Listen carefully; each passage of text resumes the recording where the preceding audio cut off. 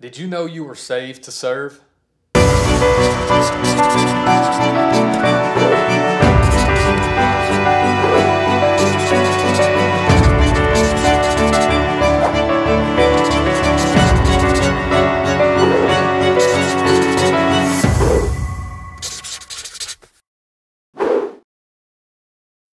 This week we looked at a message on serving, and it was titled "The Christ We Must Serve." And we looked at a bunch of great truths. One of them was we're saved to serve, and that's such an amazing truth.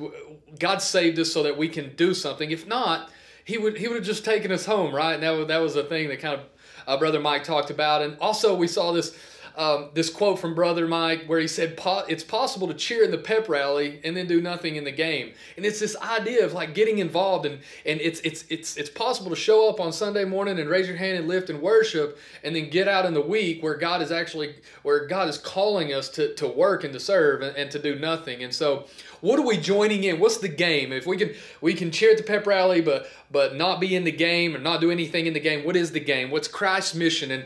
And we looked at preaching, teaching, and healing. Those are the three things that Jesus Christ's mission was. And today I just want to focus real quick on healing. And yes, God heals in these miraculous ways, and I believe He still does that from time to time. But most of the healing that we see comes from the church, God's people, their abilities and their talents, stepping into people's situation or their money or things they have, and sharing those, stepping into situations and sharing those things with people in those who are hurting, who need healing in these different areas, whatever that may look like.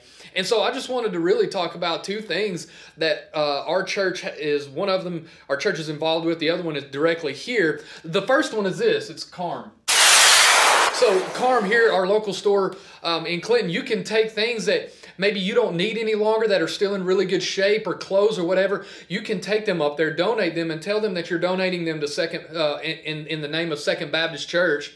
And they actually give us gift cards back, and we give those gift cards out to people who come to our church on Monday through Saturday and need help and may need some clothes or need some shoes or just need some things to put in their home or whatever. We hand those gift cards out, and that's a very good way where you can step in. You can give the things that you have, and you can step in and be healing for somebody. The second thing I want you to see is our benevolence.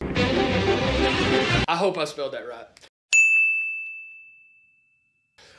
But if I didn't, that's okay. Our benevolence, we did a food drive this week, but this is something that's ongoing. It's every other Wednesday they're here. So you can come and give up your time there, or you can continue, just think about it, maybe once a month, bring food to continue to store up in our benevolence. And that's a way that we can step in and bring healing to people's lives who are hurting. I heard a pastor say earlier this week in a podcast I was listening to, he said, many times we pray for chairs and tables to help serve somebody, a chair, a table that somebody needs, this tangible thing that somebody needs. And he said, listen, what I know is God's not in the chair and table making business. He's in the tree making business. He's given us trees, and it's our duty to fashion chairs and tables to give to people. So maybe the healing that God is wanting to bring into someone's life is you.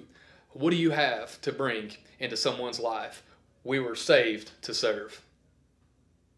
Hey, if you want to check out our last Whiteboard Wednesday, click here. If you want to try to connect with us on social media, and we want to invite you to subscribe to our YouTube channel right here.